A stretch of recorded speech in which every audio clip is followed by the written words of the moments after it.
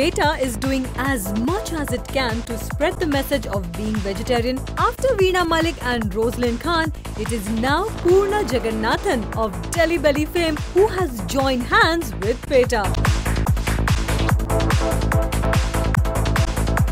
This is what she said. I've been a vegetarian, a staunch supporter of kind of vegetarian lifestyle for a very, very long time. I absolutely believe that it's healthier, it's more compassionate, it's a really kinder way of living. And so I was more than happy to do this and do this with PETA. And the team that brought it together, you know, Chandni, Bari, the stylist, just wanted to have, since it was an ad about vegetarianism, a lot of life, a lot of vibrancy in the photograph.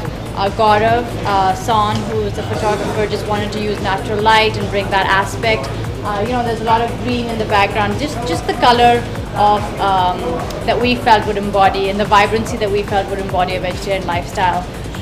And the PETA team, of course, was just awesome. And you know, the T-shirt says "Eat No," and there's a symbol of a cow. So I just love that it had a sense of humor to it, and it was a bit tongue-in-cheek, and it just felt it was a really good shoot.